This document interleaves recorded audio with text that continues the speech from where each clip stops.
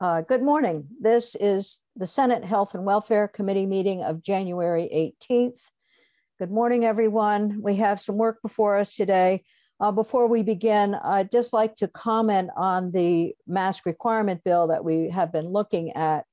And leadership continues to discuss the path forward for that bill. It was scheduled for this morning, but we're going to postpone our work, and hopefully it'll be only until tomorrow morning. We'll keep you posted. And I'm asking Ledge Council to just go through the draft for spelling or similar changes so that when we do come back to it, we're ready to go. So that's it on the mask requirement bill. And we're going to move on into our agenda to S.74. And I believe, Jen Carby, you are here. Good morning. Good morning. Yeah, it's good to see you and everyone else. You as well. So we have had testimony on S.74, and I know that there are folks out who have continued to send emails about the bill. So we're going to just move forward with what we have at this point. I haven't heard for further testimony at this time. So Jen, we're going to go through the bill, and I know that you've had conversations with folks who testified on the bill, and we'll look and see what that conversation has led to, if anything. So are we still at the So I have not actually spoken with anyone, I don't believe. I had reached out to the Attorney General's office, but did not hear back. And I have reached out to DVA to try to get some information about Medicaid coverage, but have not. As I understand it, the insurance issue is fine, it's taken care of. So I don't think we need to follow up with that one. The one that I'm most concerned about is charities from the AG's office. So let's go through the bill, and then we can get to decision points as needed. Senator Cummings. Yeah, the thing I heard the other day that I'd just like to check on is that there's been some issue with getting the medications, and that some of the medications haven't been working as planned or as people thought they would. And I just thought we might want to follow up on that and make sure everything's in line. I've heard that as well. Most of the emails I've gotten about that have been from out of state and from organizations out of state. I think this apparently was grand rounds at UVM. So that one. Yep, I saw that one as well. So what I'm going to suggest is we go through the bill with the technical corrections that have been substantiated with data from the program itself. The medication issue gets into a bigger discussion that I think in some ways falls outside of what we might be able to accomplish at this time. So I understand it's an issue, and perhaps we could suggest to the Department of Health and others that they evaluate those medications. It seems like a medical decision. So let's go through the bill, and then we'll see where we get to. Do you want me to put the bill up on the screen, or do you want to be looking at it separately? I think so. Yeah, let's put it up on the screen. Then we're all looking at it at the same place, the same time, and we can draw our conclusions as needed. Great. Thank you. Aaron has made me co-host. All right. So here is the bill. Can you all see that now? Yes. Great. So this is S.74, an act relating to modifications to Vermont's patient choice at end-of-life laws. And the first changes are in section 1 of the bill. It would amend 18 VSA section 5283, which is the list of items, a list of actions that must occur in order for a physician not to be subject to liability or disciplinary action. And the first of those deals with the patient making the oral request to the physician in the physician's physical presence. And the proposal here is to eliminate that. And I think there are a couple of options. You had heard about some talk about telemedicine being appropriate. So one option might be to specify that this can be done through telemedicine. Otherwise, it does not require any physical, any visual contact between the patient and the provider. I think if you take out the language, it would allow telephone call as well as audio video. And if you have a preference there, then we may want to specify. Madam Chair. Go ahead. Jen, thank you. I think that's a good suggestion, particularly given the testimony we received last week from Dr. Barnard, who described what she does to assess a patient. So if you're able to add that in, I think that would be helpful. Where exactly, can you just share with us where exactly that goes in the process, the overall process? These requests? Mm-hmm. So this is, there are requirements for this process to occur that the patient make 2 oral requests to the physician at least 15 days apart for the medication. And then, and there are other things that occur throughout the process, but aren't necessarily happening at that same time. So this would add language within number 2 or number 1? So to add language in numbers 1 and 2. Okay. Presumably. And similarly take out language requiring this physical examination. Right, that's already happened. Well, so with the language that is proposed here, I believe the entire physician-patient interaction with respect to this part of the process may happen without a physical examination. There is earlier, and just in the definition of bona fide physician-patient relationship in the chapter, a requirement that there be a treating or consulting relationship in the course of which a physician has completed a full assessment of the patient's medical history and current medical condition, including a personal physical examination. Yes, that's exactly what I was getting at. So we're looking at that established relationship, and then this is at a time when the patient may have difficulty in getting and transporting him or herself to the physician's office, among other things. Okay. Right. Yeah. Thank you. Senator Cummings. Yeah, but we're allowing a teleconferencing, not just a telephone call. Is that correct? Yes, I think that's what you're discussing is, so with the language is proposed. Yeah, I would be uncomfortable with just a phone call.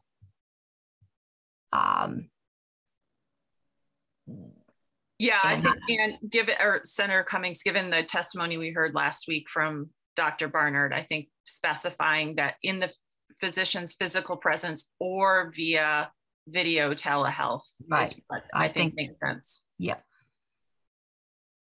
And I will note, I just, as I was reading you this definition of bona fide physician-patient relationship that requires a physical examination. That term is actually never used in the chapter. I think it's a holdover from earlier drafts of the bill when Act 39 was in process. So there may not necessarily have been a physical examination of the patient if you eliminate this requirement about the terminal condition being based on a physician's physical examination of the patient.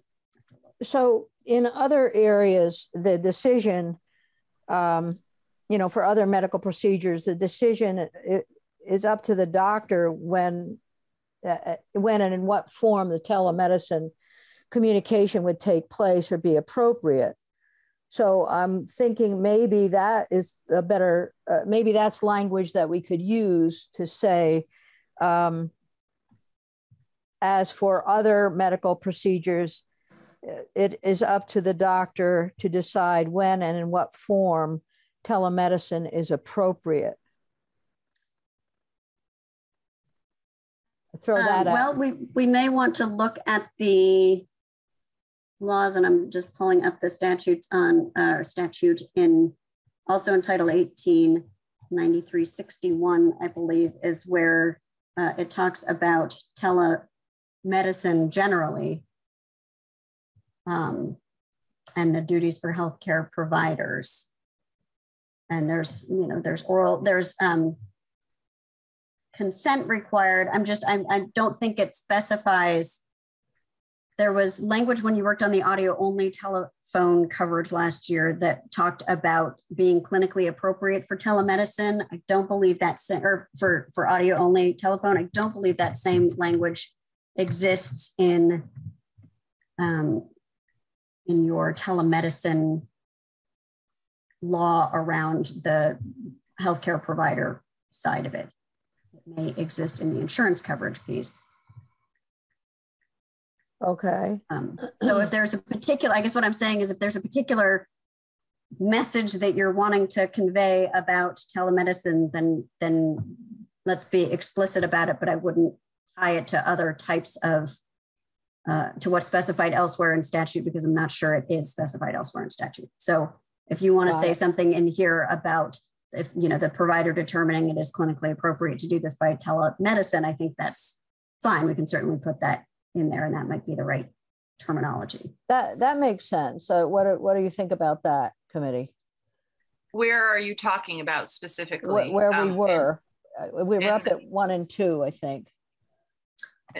And Jen, could you just tell me which chapter the medical aid in dying is in Title 18? I'm trying to find. Yes, it's 113. 113, okay. Yep.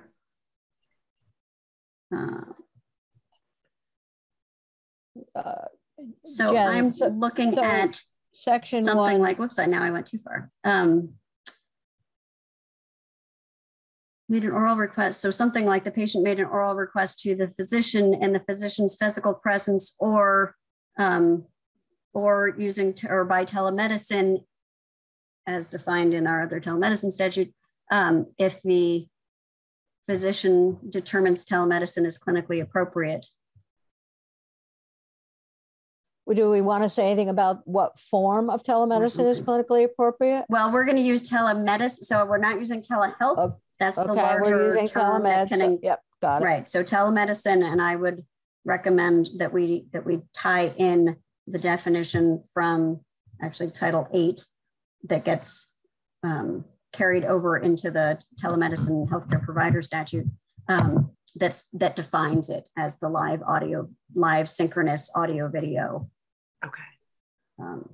Okay. So let's do that. Let's put that in and see how that looks to us.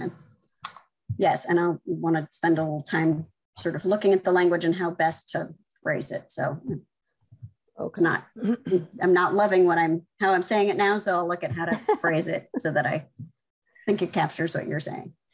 And we get it. Jen, I am looking now at chapter 113. There is a definition of bona fide physician-patient relationship in that. There is, but that term is then not used again in the chapter.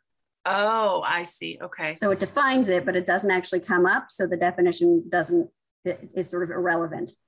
I think it was just a holdover there were a lot of different versions and approaches being drafted when Act 39 was a bill in the legislature. And I think that was just a holdover from an earlier version that did not end up in the final.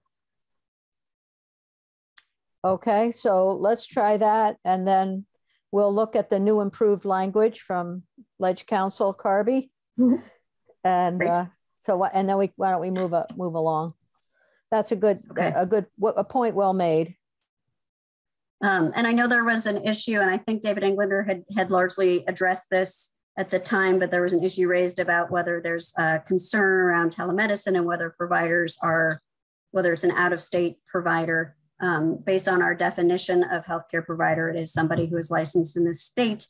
And in addition, a provider has to be licensed in the state, except right now during COVID, where, as you know, there is the option for licensed out-of-state providers to provide treatment to Vermont patients without being licensed in the state. Otherwise, there is a requirement that the provider be licensed in the state where the patient is physically located. So I don't think there's anything additional you need to do there when we're under normal circumstances, unless there's something that you want to specify in this particular COVID time. No, I think the place for that would be in the COVID bill, if at all. Right. Yeah. Okay. Okay. So those are the changes in 1 and 2, and the other subdivisions 1 and 2. The other change here is really a technical one, from just a grammatical one, from no fewer to not fewer. And then in number 5, this is removing that requirement that the physician have done a physical examination of the patient to determine that the patient is suffering a terminal condition. This is a requirement for an examination and a review of the patient's relevant medical records, but does not require the patient to be physically examined by this prescribing provider. Well, Jen, so that would take place prior to the other 2 via telemed, or potentially via telemed, right? This would be like the initial exam. Is that correct? It does not specify the timing in which the provider is making this the physician is making this determination.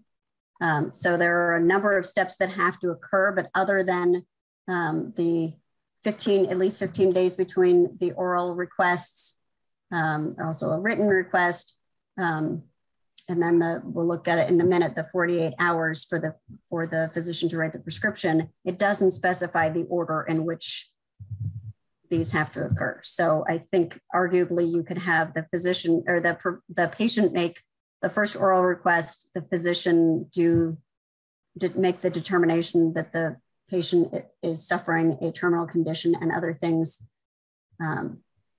at that time or after that time. But they have to have made this determination before they write the prescription. Okay. And there, and it may be difficult to see some of this out of context. This bill is just showing you the high points. That's one of the things changing. That is difficult is it is out of context, so it's helpful. Yep. Do you want me to put up the statute? Not right now. Let's keep going, and then we'll continue to ask questions to clarify. But it might be helpful at some point to go through the process again. The statute. Right. Okay. So that's where the other physical examination piece comes in.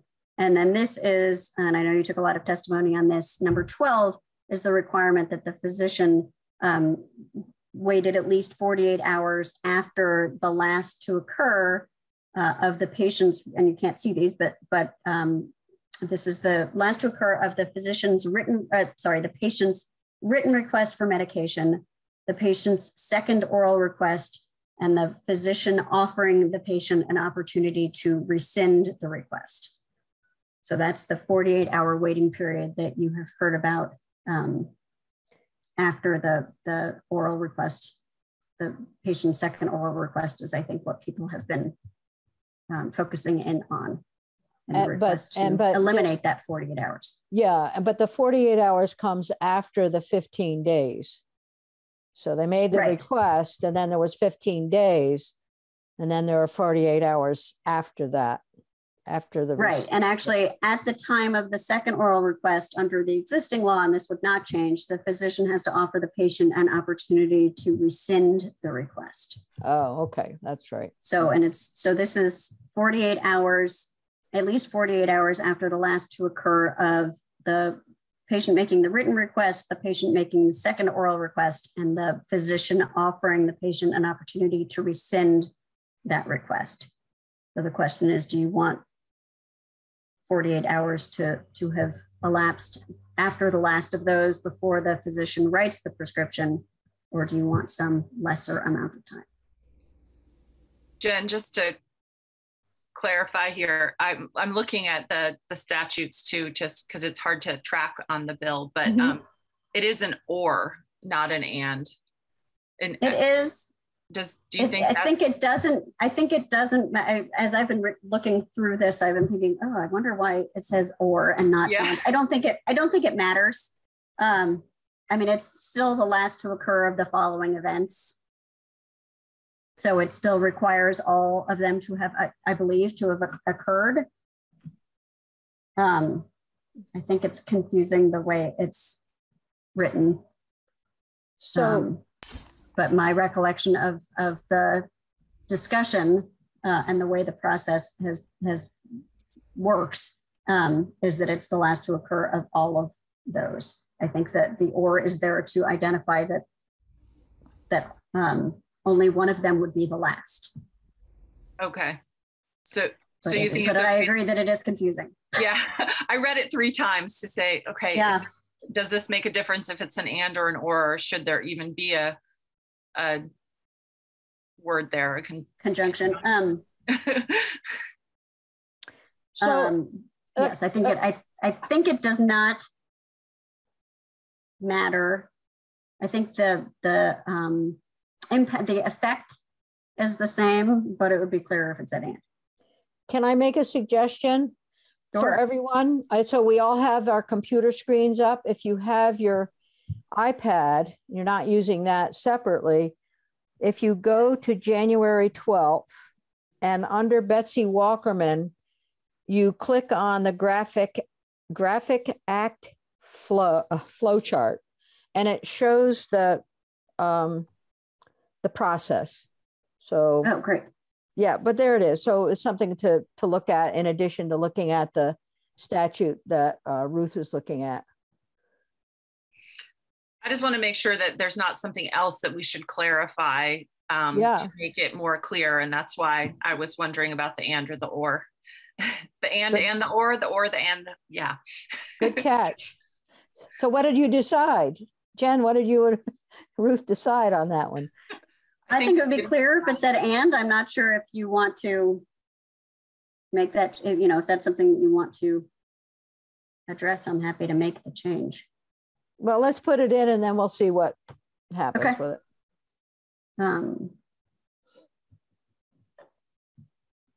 I will, yes, I'll consult with David Englander too and see if he has a sense for whether there's a practical effect there. I don't believe there is. But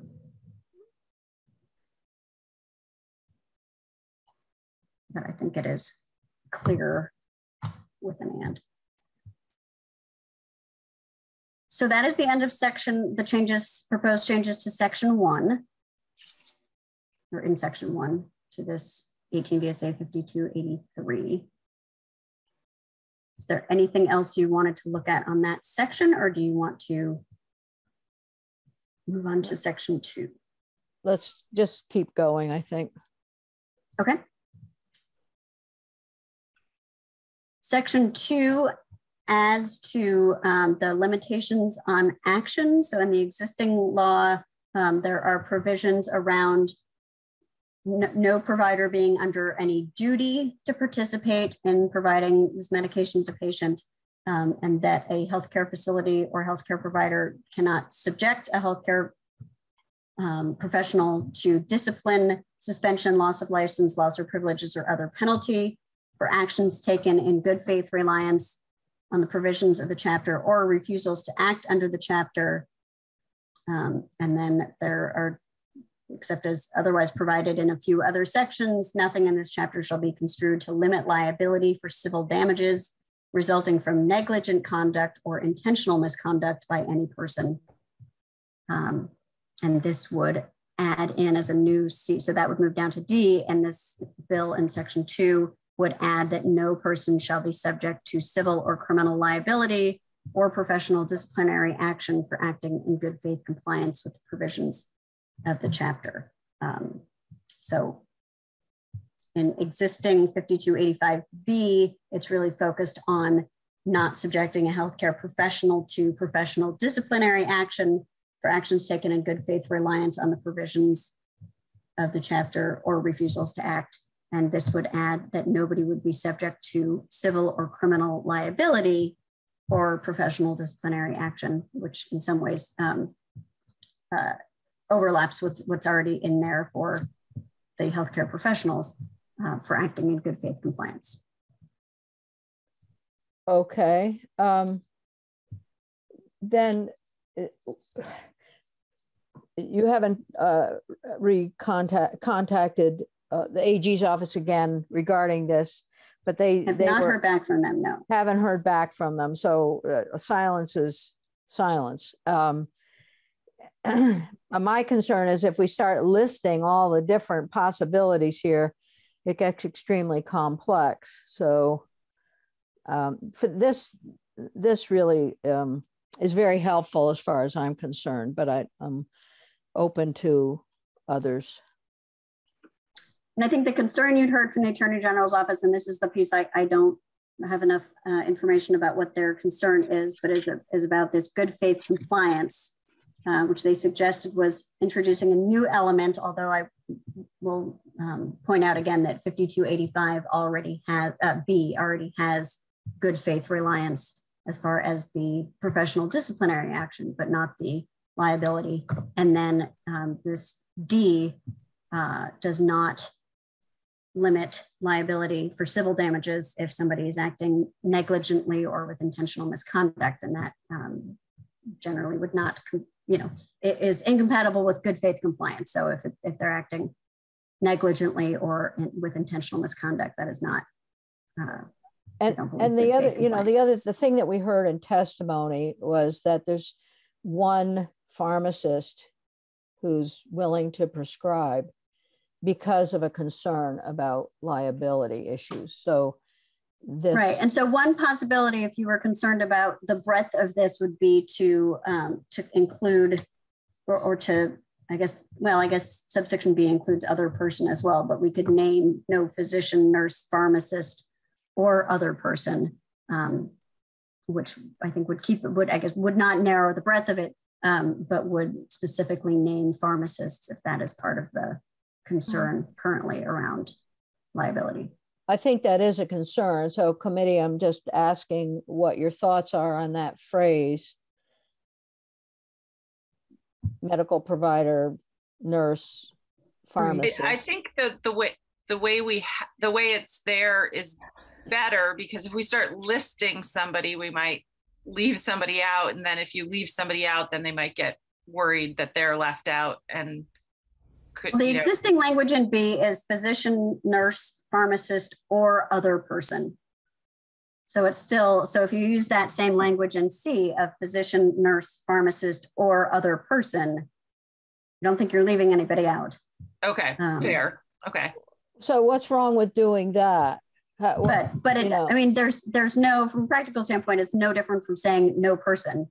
You're just specifying some particular people. And the only reason you might want to do that is if it gave more comfort to pharmacists, if that's, one of the, well, it does offer clarity. Yeah, it does offer clarity. You're looking to assuage. Senator Hooker. Sure, thank you. When Dr. Barnard spoke, she spoke about the health team, the healthcare team, and I had asked, who that included.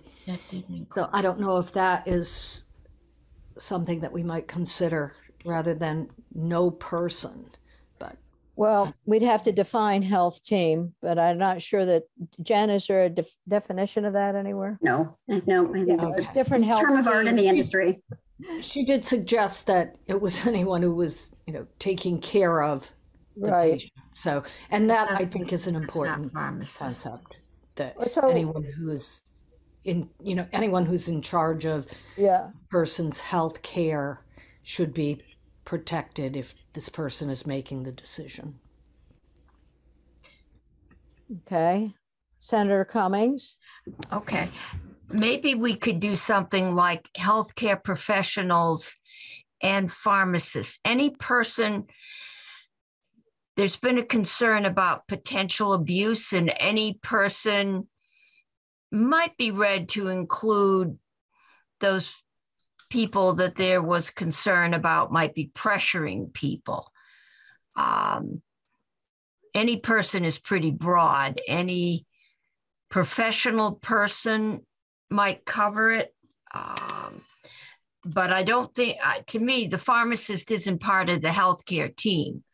Healthcare is doctors, nurses, palliative care people, hospice personnel, but the pharmacist is in a shop 20 miles down the road and isn't part, there's not like he's discussing with them what's the best medication. So I think we need to specifically mention pharmacists. So the language that Jen put forward, and I'm thinking that currently with this language in the act, we haven't seen concerns of abuse, or liability issues raised. So by putting that phrase in here, it does offer reassurance for the pharmacists and others, and it's consistent with what's in the underlying statute. So there is a definition in the beginning of the chapter of healthcare provider, which is a version of one that we often use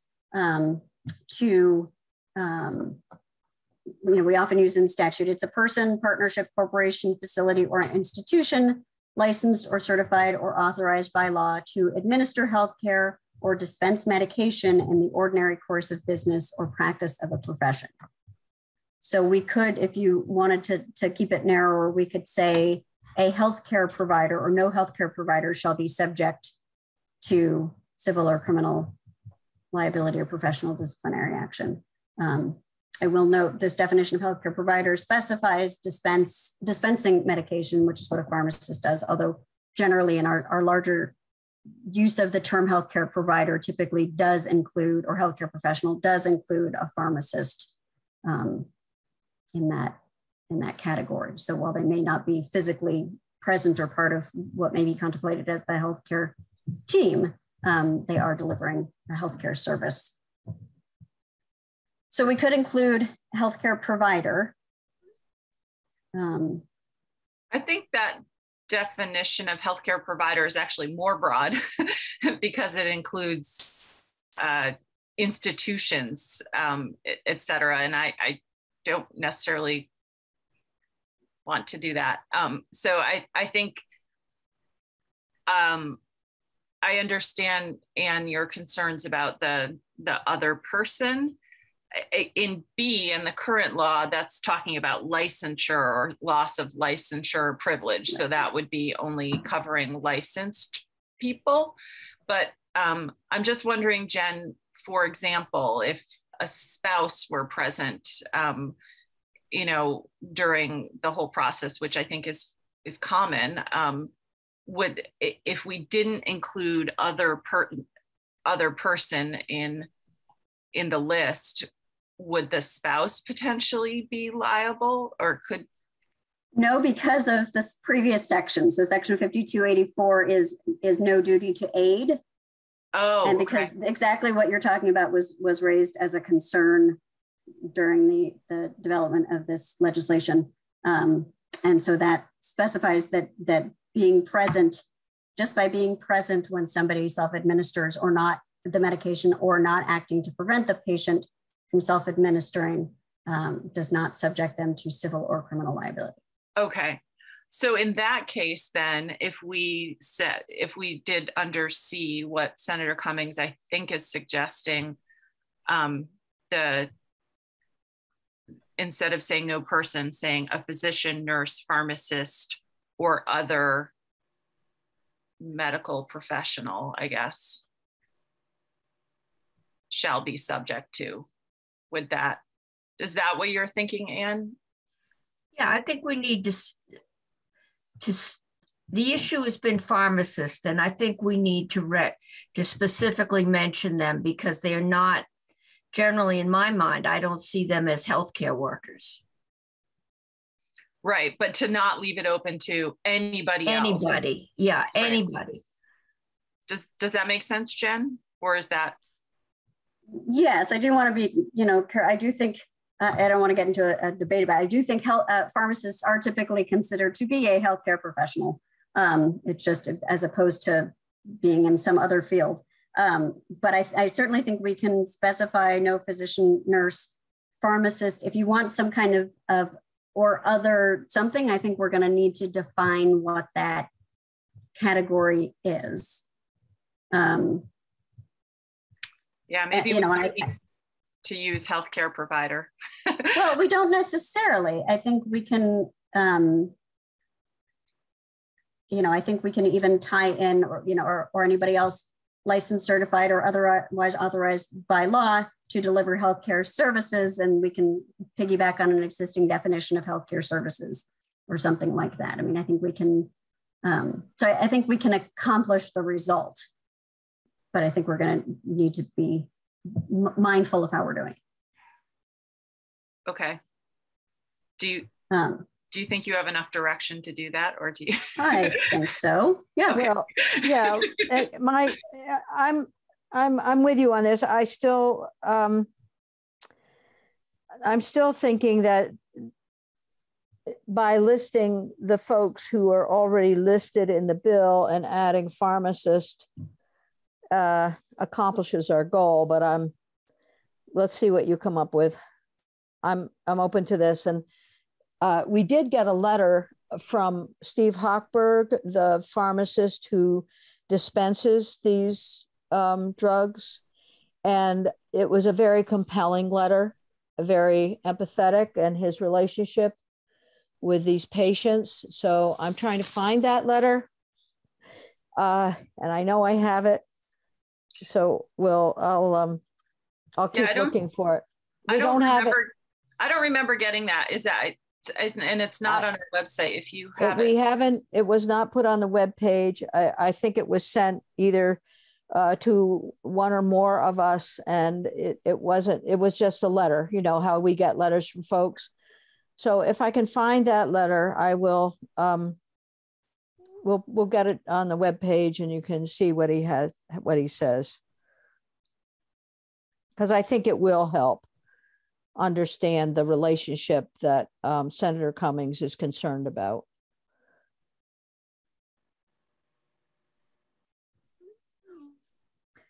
Okay, Jen, where are we at this point? Effective date? No. Yeah, I think we're at the effective date. Unless there are other changes that you're interested in making. Can we do this? Can we go through the changes that we have made at this point, or the language that we're going to look at next? Go through it from the top. And then I'm going to suggest that we take a break and ask you how long it would take to put those changes into language so we can actually see them. Let's go through one more time. You can share with us what decisions have been made, and then we'll take a break and come back. Okay, so in the first section, section 5283, which is the requirements for prescription and documentation, we talked about in these two provisions in 1 and 2 that currently require the oral request to be made in the physician's physical presence, that instead of striking that, we would add or by telemedicine, as defined in our existing statute, as long as the physician determines telemedicine to be clinically appropriate for medication to be self-administered, et cetera. So putting in language to that effect about affirmatively authorizing telemedicine to be used here. Removing this language about the physical examination in 5 as proposed. In 12, I guess, I'm not sure if you, yes. Sorry, back to 5. I think we didn't totally make a decision there. It was sort of, we put a pin in it. Okay. No, I thought we were good. I thought we were good, but go ahead. Because we put it in context with the rest of the program, but what were you thinking, Ruth? Well, I was trying to look at statute to see what the whole process is, to see it doesn't seem quite right to me that the whole thing could be done without any physical examination. No, I think so that's why I wanted to make sure that there is a part that there is a physical examination and if if taking out physical here means that there's no physical examination, then that I think is problematic. No, we went back. Remember, I think Jen went back and no, I believe that taking physical out here would eliminate. I had gotten briefly confused by the definition of bona fide physician-patient relationship that includes a physical examination, but then that term is never used in the chapter, so that physical examination requirement doesn't come into play. Oh. So this is the only place, I believe, and again, there were so many changes in the way the bill was approached throughout the process, and the way it ultimately turned out was through the physician lens as opposed to the laws in other states, which just kind of lay out the process. This one is done through not imposing liability on the physician if the physician does all of these things. So it does not require a physical examination, as I understand it, if you take this language out. Well, okay, so clarify then, because we went back and looked at a physician-patient relationship that must be established before any determination is made. It's not there. What are you in the beginning of? In the very beginning, in the definitions, there is a definition of bona fide physician-patient relationship. That is because in earlier iterations of the bill that became Act 39, there had been a requirement for a bona fide physician-patient relationship of, I believe, at least 6 months or something like that, before the physician would be allowed to prescribe medication. That was not included in the final version that was enacted. And so this definition of bona fide physician-patient relationship that specifies that it includes a personal physical examination, because that term is never used in the chapter, it does not pull in that requirement for there to have been a personal physical examination. And so I believe the only place in the law now that requires a physical examination is this reference where the physician determined that the patient was suffering a terminal condition based on the physician's physical examination of the patient. Okay, well, I suppose leaving it in then is reassuring that there is a physical examination. We have allowed for telemedicine. So we've allowed for telemedicine sort of later in the process when they're requesting the medication. But if we get rid of this physical, then there would be there's no physical. Yeah. If we go back to, I'm looking again at the summary that Betsy Walkerman sent us. Okay. Jen, I think. So, Madam Chair. Go ahead, Chair. Senator Hooker, go ahead. Thank you. Are we talking two different physicians here? You know, the person who determines that the person is terminally ill, and then if the patient goes to another physician, that physician just has to examine the records and then make that determination? I'm confused as to, how many physicians are involved. Yeah, it may be helpful for us to look through the whole list of requirements. I think with you getting them piecemeal here, it's hard to get a picture for what the whole process looks like. Would it be helpful to look at the language on that? Or I can redo the language on that? Well, let me make a suggestion that we leave physical examination in, because it sounds very problematic in terms of having that relationship. And then let's keep going through, and then Jen, it would be great to go through the whole thing, the whole process that we have. Because I think you get, it gives you a fuller picture of what's involved, which may help you decide what pieces you feel comfortable changing and what pieces you do not. This reminds me of going through the toxic chemicals in children's products with all the rules and the 2-year exemptions, timelines. All right, so it sounds like we may be leaving physical in for now. Yeah. In subdivision 12, this is the question of whether you want to take out this 48-hour waiting period after the last 2 occur. And we talked about changing the or to and to be clear about all of the events. But I'm not sure. We talked about the or to the and, that one I was there on, but I'm not sure if you had made a decision about taking out the 48 hours. Committee. Yeah, the 48 hours is okay. Yeah, okay. Yes. Okay to take out? Yeah. Yes. Yeah.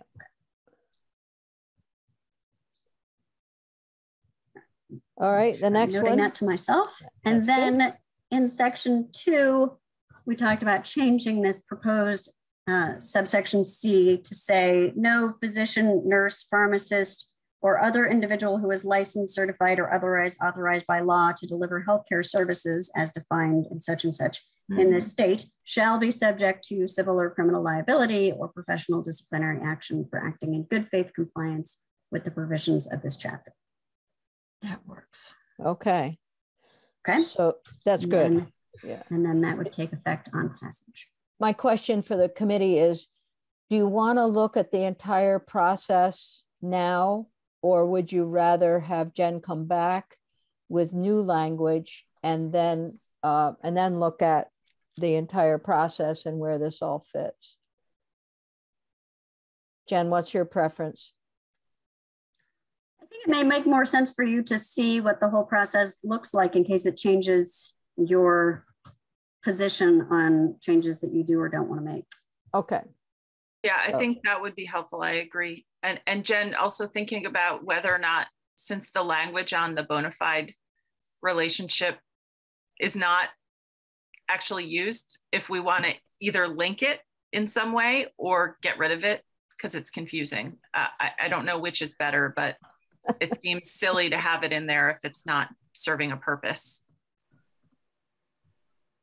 I'm always in favor of getting rid of definitions that aren't being used because I agree that it can be confusing. As I mentioned, there were a lot of moving pieces in this throughout the process, and I think there are probably a number of tweaks that could be made, but I'm happy to look at those with you to the extent you want to do that. Okay, right, why don't you walk us through very quickly here? Okay. Quickly. This is not a quick. No, so I will just show you, sort of hit some of the high points in the chapter as well. So there's definitions. We won't necessarily go through those right now, but there is right to receive information, and physicians are allowed to provide information about the law and the process. So then these are the requirements.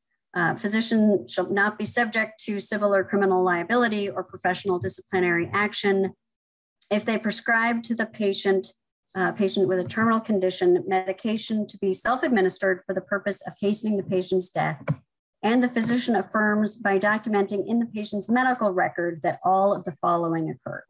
So the patient made an oral request to the physician in the physician's physical presence, and we'll be adding telemedicine here, for medication to be self-administered for the purpose of hastening the patient's death.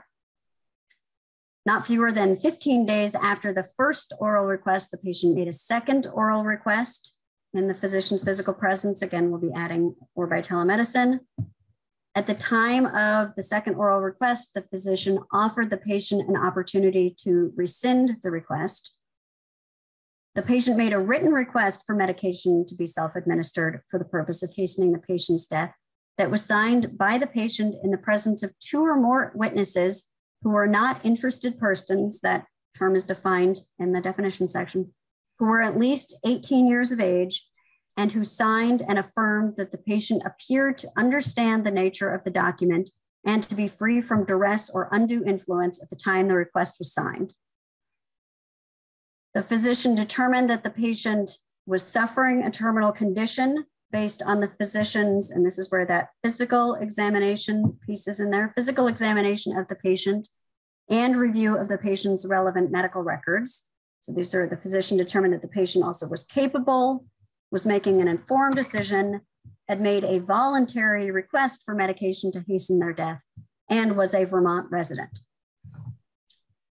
And the physician informed the patient this one is in person as well. So I hadn't actually noticed that one. That's why it's good we're going through it. So we may need to add, or by telemedicine there. Both verbally and in writing of all of the following. So the physician informs the patient of the patient's medical diagnosis, the patient's prognosis, including acknowledging that the physician's prediction of the patient's life expectancy was an estimate based on the physician's best medical judgment and was not a guarantee of the actual time remaining in the patient's life, and that the patient could live longer than the time predicted. The range of treatment options appropriate for the patient and the patient's diagnosis. If the patient was not enrolled in hospice care, all feasible end-of-life services, including palliative care, comfort care, hospice care, and pain control. The range of possible results, including potential risks associated with taking the medication to be prescribed, and the probable result of taking the medication to be prescribed. Number 7 is that the physician referred the patient to a second physician. So here's the second physician for medical confirmation of the diagnosis, prognosis, and a determination that the patient was capable, was acting voluntarily, and had made an informed decision. Number 8, the physician either verified that the patient did not have impaired judgment or referred the patient for an evaluation by a psychiatrist, psychologist, or clinical social worker licensed in Vermont for confirmation that the patient was capable and did not have impaired judgment. If applicable, the physician consulted with the patient's primary care physician with the patient's consent. The physician informed the patient that the patient may rescind the request at any time and in any manner, and offered the patient an opportunity to rescind after the patient's second oral request. The physician ensured that all required steps were carried out in accordance with this section and confirmed immediately prior to writing the prescription for medication that the patient was making an informed decision. The physician wrote the prescription no fewer than 48 hours, and that's the piece talking about taking out, after the last to occur of the following events: the patient's written request for medication to hasten their own death, the patient's second oral request, or the physician's offering the patient an opportunity to rescind the request. So again, we're talking about changing that or to an and. Jen, sorry to interrupt. Since we're doing this, in an A, I believe you all have a way to make things non-gender specific. Yes, I can go through. I mean, we can do that in all of these. I think it's throughout here that there's a his or her own death, even in the, maybe it was in the first, anyway. Yes, I can make that gender neutral if you'd like. I lost her. That's okay with everyone. We might as well, since we're good catch. Updating. Good catch. Actually, it's not gender neutrality, it's non-gendered. Non-gender. And yes, we are making affirmative efforts to remove gendered language throughout the VSA. Okay. Number 13, the physician either dispensed the medication directly, provided that at the time the physician dispensed the medication, there's another gendered language, the physician was licensed to dispense medication in Vermont, had a current DEA certificate, and complied with any applicable administrative rules. So the physician either dispensed it directly or with the patient's written consent, contacted a pharmacist and informed the pharmacist of the prescription, and delivered the written prescription personally or by mail or fax to the pharmacist who dispensed the medication to the patient the physician, or an expressly identified agent of the patient. The physician recorded and filed the following in the patient's medical record. Wait, Jen. The date. Yep. Sorry to interrupt. By fax, would that include through a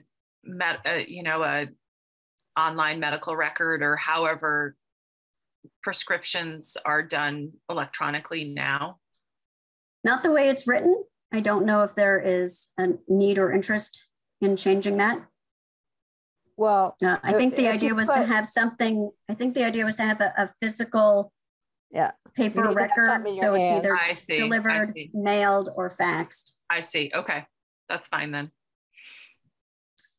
Number 14 is that the physician recorded and filed the following in the patient's medical record: the date, time, and wording of all oral requests of the patient for medication to hasten their death. All written requests, so the date, time, and wording of all the oral requests is A. All written requests by the patient for the medication, and B. The physician's diagnosis, prognosis, and basis for the determination that the patient was capable, was acting voluntarily, and had made an informed decision. The second physician's diagnosis, prognosis, and verification that the patient was capable, was acting voluntarily, and had made an informed decision. The physician's attestation that the patient was enrolled in hospice care at the time of the oral and written requests for medication to hasten their death, or that the physician informed the patient of all feasible end-of-life services. The physician's verification that the patient either did not have impaired judgment, or that the physician referred the patient for an evaluation, and the person conducting the evaluation has determined that the patient did not have impaired judgment. A report of the outcome and determinations made during any evaluation which the patient may have received. The date, time, and wording of the physician's offer to the patient to rescind the request for medication at the time of the second oral request. And a note by the physician indicating that all of the requirements under this section were satisfied, and describing all of the steps taken to carry out the request, including a notation of the medication prescribed. And finally, after writing the prescription, the physician promptly filed a report with the Department of Health documenting completion of all of the requirements under this section. And then it specifies that the section shall not be construed to limit civil or criminal liability for gross negligence, recklessness, or intentional misconduct. Then we have that duty to aid, that it's okay that somebody who is self-administering a lethal dose of medication is not a person exposed to grave physical harm, and nobody will be subject to liability solely for being present when the patient took the medication or for not acting to prevent it. And we have the limitations on actions provision that we talked about, including adding some new language. There is an existing exception that allows a healthcare facility to prohibit a physician for writing a prescription of a medication intended to be lethal for a patient who is a resident in the facility and intends to use it on the facility's premises, as long as the facility has notified the physician in writing of its policy. And notwithstanding those limitations on liability, any physician who violates a policy established by a healthcare facility under this section may be subject to sanctions otherwise allowable. Can I ask a question about that, Jen? Mm-hmm. I don't know if you can answer, but was the intent of that so that if there was, for example, a nursing home that didn't want this law to be used in their nursing home, they could say, we don't do this here, basically? That is my understanding. I can't speak to intent, but that is my understanding, is that this language would allow a facility to say, we don't do that here.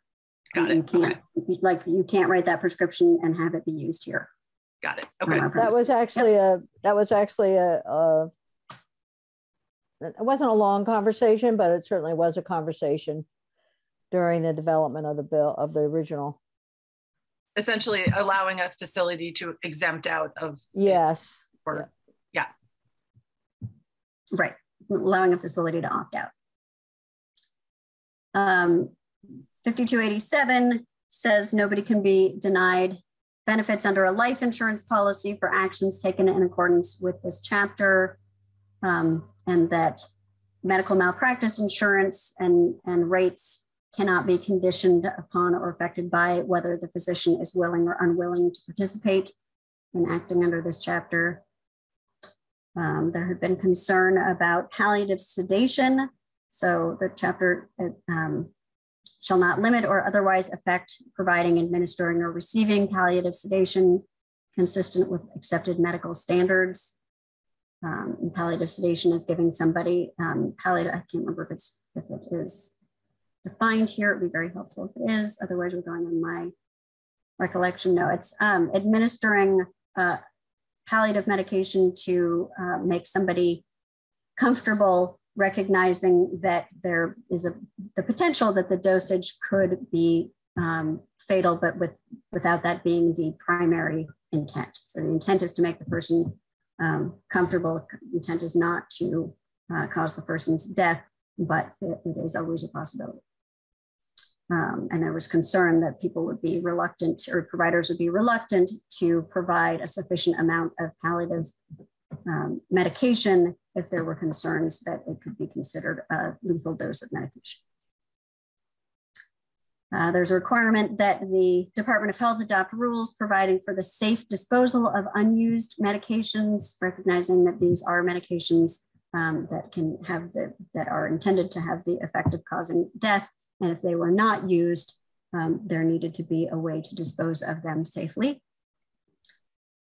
Then there's language, statutory construction language saying nothing in this chapter shall be construed to authorize a physician or anyone else to end a patient's life by lethal injection, mercy killing, or active euthanasia. And that action taken in accordance with this chapter shall not be construed for any purpose to constitute suicide, assisted suicide, mercy killing, or homicide under the law. And it should not be construed to conflict with a provision of the Affordable Care Act that also, as I recall, prohibited those activities. Then there was a provision added a couple of years later requiring the health department to adopt rules to facilitate collecting information regarding compliance with the chapter, including identifying patients who filled prescriptions written pursuant to this chapter, and that information would be confidential and exempt from public inspection and copying under the Public Records Act. And then this subsection B is the requirement that the health department generate a biennial statistical report of the information collected under subsection A in a manner that complies with HIPAA. So that is why you get that report that you have just gotten this year that tells how many people use this process, what the underlying conditions were, etc. So that is the language of the existing law. Okay. Questions for Jen? Go ahead, Ruth. Senator Hardy, go ahead. So that, going back to that subsection A under paragraph 5, the one that we sort of had up in the air, it's unclear to me, even after going through that, the order of steps. And, you know, one of the things we're trying to do is to, well, with the bill, is to make it so that there isn't necessarily a requirement for physical examination when they're prescribing medication. So if, is it your understanding that this determination that a patient is suffering a terminal condition takes place first? First, like that's the first step, and then there's the steps of requesting the medication. I think not necessarily. I mean, I think the patient can make the oral request, and that can trigger the physician to have to determine that the patient is suffering a terminal condition. I mean, depending on the relationship between the patient and the physician, that may already be information that is known to the physician, or it may not. It may be something that they have to determine because that request has been made. Yeah, so that's where it gets complicated, because one of the one of the things we heard in testimony is that by the time a patient requests this medication, they could be already so sick that traveling to see a physician is difficult, and therefore the need for telemedicine is important. So if we don't get rid of the physical here, we may be sort of defeating the purpose. But it does seem strange that there would be no physical examination at any point by a physician. So is there, presumably they would have had physical examination by their physician who's caring for them for their terminal illness. Like if they have cancer, their oncologist, their primary care physician would have so if you provided a physical examination. Just a second. So is there a way we could link back to that? You know what I mean? So that we're not undoing what we're trying to do at the same time, but also ensuring that at some point in the process, there has been a physical examination. Yes, I think you could certainly add something in as part of the determination that the patient was suffering a terminal condition, that if this physician had not done a physical examination, that they have consulted with a physician who has. Or something to that effect. Look at I think the summary that Betsy Walkerman has provided is pretty clear. And but that's not the law, Ginny. I understand that. Let me finish. Let me finish. And what it reflects is what actually happens within the medical community. So the question is then on a bona fide physician-patient relationship, that's the question I think that we're asking here is there a bona fide physician-patient relationship? Has that exam taken place? And is this a person who knows the patient? So given that we understand how physicians work in this situation, in particular, Dr. Barnard and her testimony, there's no reason why you couldn't put a link in saying that it says before the physician can write the prescription, the following steps must be taken. They have to confirm that the patient meets Act 39 requirements. And it's in there, and perhaps we could use the term bona fide physician-patient relationship. And I don't know what else we could say, and unless you want to say a physical exam at that point is required. Then you could take the physical exam out later when the person, but we don't know if the person is already at a stage where they can't get in the car and drive to the doctor's office. So it's called the paradox. And Senator Cummings has her hand up, and then Senator Hardy. Okay. Just looking back at my experience, once you have someone that is terminally ill, there are so many doctors and professionals involved. My daughter she didn't really have primary care because the people that had been doing primary care for years said they weren't doing it anymore. They were only going to do oncology. So she had seen her new nurse practitioner, I think, once before COVID hit. But that's where the original diagnosis came from. Then there was the oncologist, there was the pulmonologist, there was the emergency room doctor, there were the hospitalists when you went in, then there was the OBGYN surgeon. Then when the tissues didn't come back as an OBGYN issue, there were several surgeons, palliative care doctors in the hospital. There were hospice workers from home health, any of whom could say they had a doctor-patient relationship.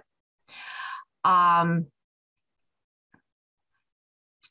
there's a medical record out there somewhere But I think what we want is that whichever doctor ends up doing it is a doctor that has a relationship with the patient. I'm concerned, and I think the original concern was you could just dial a doctor, you know, and you would have one doctor that was known that, oh, well, if you just go in and tell him, you know, he'll write the prescription. And so you were trying to, I remember those discussions, something about here and walk down the hall and the partner in the same office will say, yeah, you're of sound mind. For the record, I didn't vote for this bill originally. But I don't know that we can define it, because in reality, the minute you hit the hospital, all your other doctors are out of it and you're in the hands of hospitalists. To find the old kind of, you know, I could have said for my doctor, she's my doctor. She was my doctor for 30 years. And she would come see you in the hospital. That doesn't happen anymore. To find a doctor that really knows you in these circumstances, I think would be a rarity. There's just too much specialization, and I don't know how you deal with that. Well, you know, I think currently we have had a good experience in our state with this program. And we did hear from Dr. Barnard how the doctor-patient relationship is formed.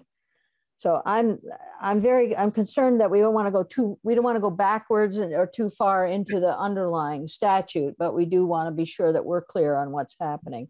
Senator Hardy, go ahead. Thank you, Senator Lyons, and thank you, Senator Cummings, for sharing what I know is a difficult experience. I think, Jen, on that section that we're talking about, 5A, it might work to just change the to an A so that it was suffering a terminal condition based on a physician's physical examination.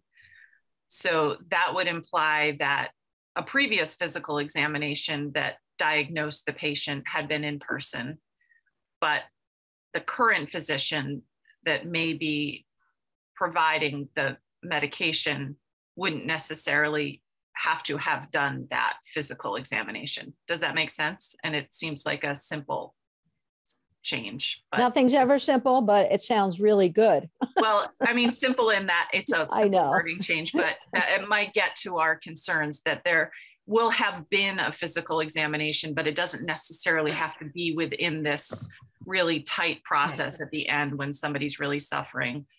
And I think that given the fact that bona fide physician-patient relationship is never really used in the statute, it may be best to actually get rid of it so there's not confusion, but I don't want that to become controversial to get rid of that. And, you know, I think I agree with you, but it's also the last thing you said is it could become another hot issue. We'll think about it. Senator Cummings. Could we say a physical examination somewhere in this chain and confirmed by the medical record?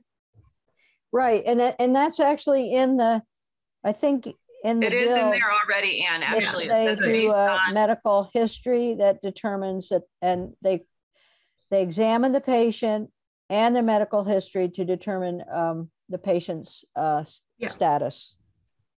That's in there. So right. So the language of 5A currently is the physician determined that the patient was suffering a terminal condition based on, and we might be changing that to based on a physician's physical examination of the patient. Maybe we say, and the physician's review of the patient's relevant medical records. Maybe we even flip those so it's clear that it's this physician who's doing the review of the patient's relevant medical records and a physician who did the physical examination. Oh, that is so good. Yeah. Good work, Senator Hardy. Trying to get to yes here. Okay. Is that the last thing or not? Where Yes, are we? I think so. Yeah, I thought so. Okay. All right. It is 11:20. Before Senator Hardy has a comment, Jen, how long would it take you to put together a new iteration?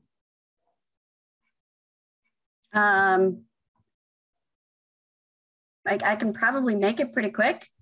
Okay. Maybe 15, 20 minutes. Okay. Well, let's do that. Let's ask for you, please, to do that. It would be great. And then we'll come back and look at it. And then we will, we won't vote, but we'll take a chance. We'll take some time overnight to consider it. And then perhaps tomorrow we'll be able to vote on the bill. We'll have some time after we meet with the House, I think, although our schedules So that's great. I will bring you an unedited version and I'll get it edited while you're considering. Okay. Senator Hardy. That's great. I was just going to say one added benefit of Jen updating the gendered language is that it will have more language in the bill. So it will probably be less confusing because there'll be more, it will be less out of context. Yes. Are you wanting me to make the changes throughout the chapter or just in the sections we're already working with? Let's just do the sections we're working with. If you do it throughout the bill, then it opens up the entire bill for scrutiny and amendments and everything else. And I know, frankly, I know that whichever senator presents this on the floor is going to do a great job. So, all right, let's, Aaron, let's go off YouTube. We're on break for what? Until 11:40, Jen?